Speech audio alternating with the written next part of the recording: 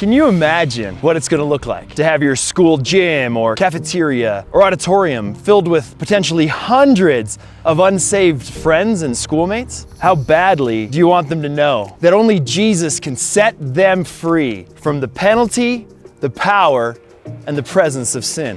Whether you're a student who's taken on the challenge to lead an outreach week, or you're a lead coach who works with them, or a youth pastor, or even if you're the guest speaker who's going to come and share a gospel message, this video is for you. We're so excited that you've chosen to do this, and we're so eager to be a part of it with you. And we're here to help you the whole way. We wanted to give you a brief overview of the direction and the content that our Set Free campaign messages are going to take on, so you can be well aware of what it should look like as you execute this at your school. Now let's take a look at what these three messages are actually going to look like.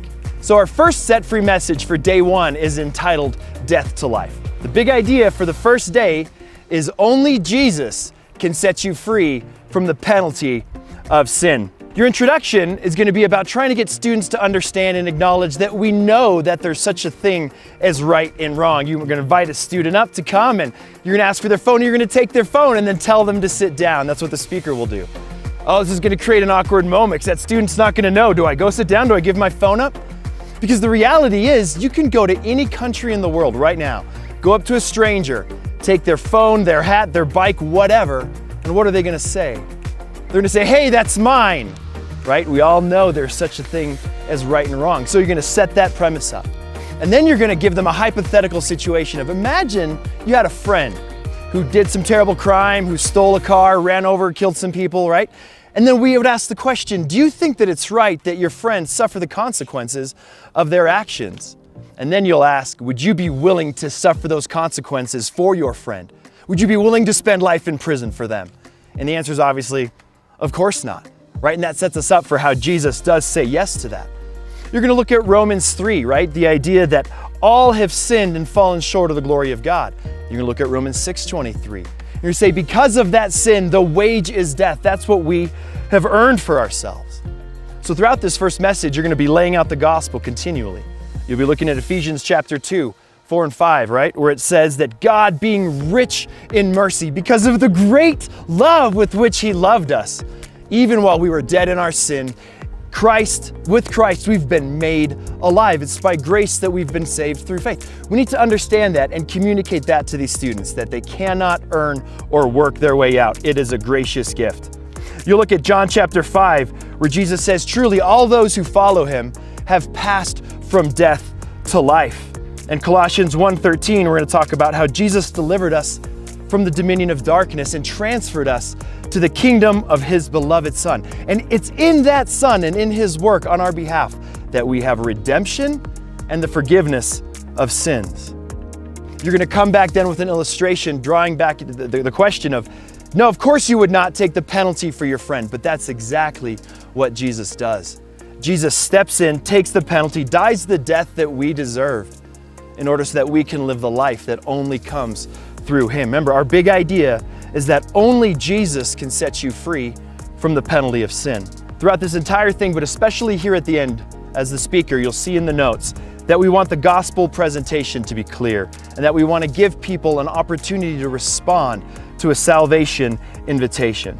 We want you to lead our students in a prayer where they can confess their sin and ask Jesus to be the Lord and Savior of their life, believing in Christ's finished work on the cross on their behalf. And then the most important thing here at the end is that there's going to be response cards at the end of each day, and we want you to make sure that every student fills one out. Why? So that we can follow up with each and every student. Whether they made a decision or not, whether they have questions or not, doesn't matter. We want to follow up because that's a huge part of what we do. And our second day of the Set Free campaign is the title Slaves No More. The big idea for this message is that only Jesus can set you free from the power of sin. We're going to start off with an illustration asking the students to imagine a box that has them trapped, that has them enslaved, right? You're going to ask them questions about, are they addicted to their phone? Are they addicted to getting attention? Do they feel like they're in bondage, always constantly trying to please their parents, their teachers, their friends, to gain approval? You're going to ask them if they're addicted to substances, whether it be alcohol or nicotine. If they've got issues with pornography, you're going to ask them if they are under the control of depression or are in bondage to anxiety. These are things that many of our young brothers and sisters are dealing with.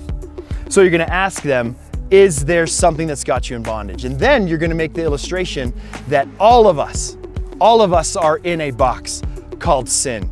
Jesus tells us that we're in there and that apart from him, there is nothing we can do to set ourselves free from the power of sin. So looking at this message, you're going to look at John chapter 8, and you're going to look at what Jesus says to his disciples. He says, "You will know the truth, and the truth will set you free."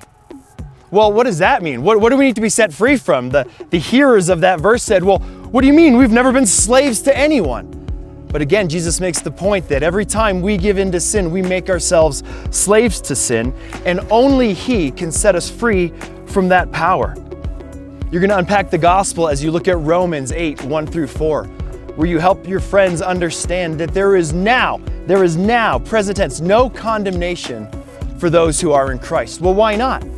Because Jesus was sent by God to accomplish what the law couldn't.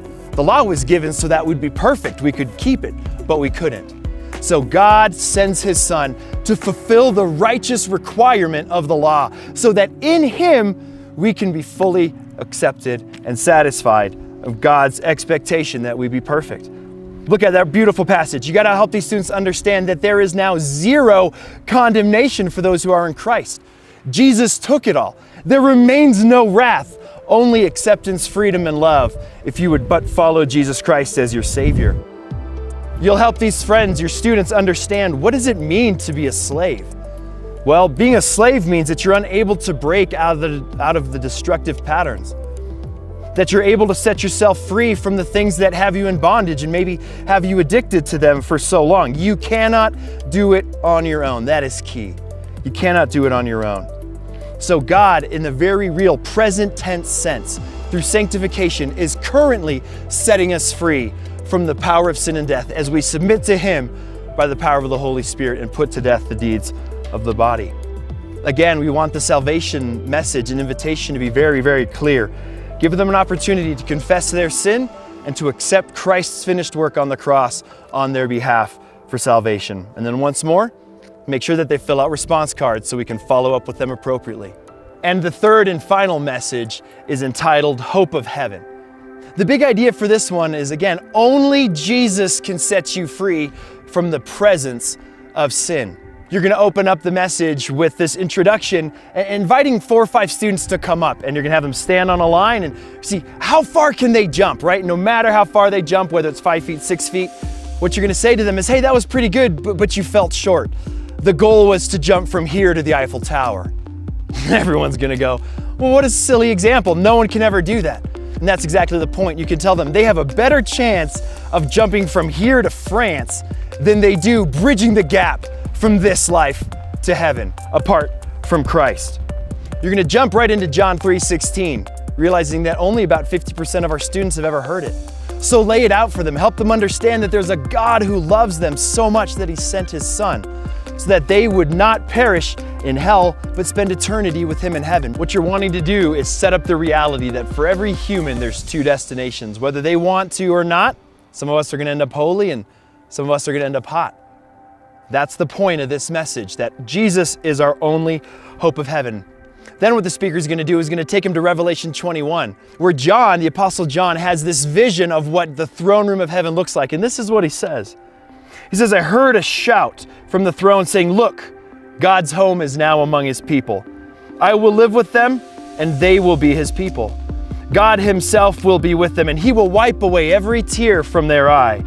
There will be no more death or sorrow or crying or pain. These things are gone forever.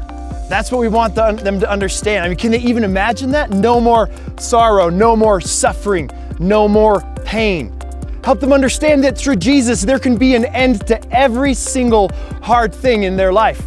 Everything they've ever endured, every trauma, every abuse, every neglect, every suffering, every hardship is done away with. All that remains is inexpressible and unfathomable joy. Invite your lost friends to become a part of the kingdom of heaven. You're given to give them an illustration of a famous French tightrope walker called Charles Blondin. In 1860, he had this brilliant idea to walk across the Niagara Falls, and there was a huge event. And in fact, he spotted in the crowd the Prince of Wales, Edward Albert. And he walks over to Edward Albert and says, "Prince, do you believe that I can walk across Niagara Falls with a man on my back?" And the prince shouts back, "I believe that you can do it." Charles then looks at him and says, "Prince, will you be that man?" What do you think the prince did? He politely declined. See, we need to help our friends understand that there's a difference between believing that Jesus exists and trusting that he's gonna do what he says he's gonna do. We need to invite people not just to believe in Jesus, but to trust him, to climb up on his back and allow them to get him across the cavern of their condemnation, their damnation. Jesus is the only way to bridge that gap. That's what we want them to understand. Only Jesus can set our friends free from the presence of sin, and that is a future reality. We want to make sure that the gospel presentation is clear and that the speaker gives them an invitation to trust in Christ. Lead them in a prayer where they can confess their sin and they can ask Jesus to be the Lord and Savior of their life. And then once more, please make sure that everyone fills out a response card so we know where these students are at. We know whether they've entered the kingdom and how we can best follow up with them and serve them. There you have it. Those are the 3 outreach messages. Only Jesus can set us free from the penalty, the power, and the presence of sin. We are so thrilled that you are a part of this amazing mission, that you've taken up the call of Christ to proclaim the gospel to the next generation. Someone has to tell these students, and we're so grateful that you want to be a part of that. Again, whether you're a student leading this outreach or a lead coach or a youth pastor helping them do it, or whether you're the guest speaker coming to share the gospel presentation, thank you for what you're doing. Know that we are praying for you, know that we are here for you, know that everything you need to make this outreach successful is in the student leader guide or on our website. Just know that we are here for you. But if I can leave you with one last challenge, this is crucial. You might think that it's up to you to make sure that your non-saved friends meet Jesus, and it's not. I love what Paul writes in 1 Corinthians 3. He says, "What is Apollos and what is Paul? Servants by whom you believed, as the Lord assigned to each. I planted, Apollos watered," but hear this, "but God gave the growth. Neither he who plants nor he who waters is anything, but only God who gives the growth." My friend, you are not called to be fruitful. You are called to be faithful, to preach, to plant, to water, and trust that the Holy Spirit will bring the fruit. Thank you so much for doing this. Trust God, believe in him, pray, and let the Holy Spirit lead you.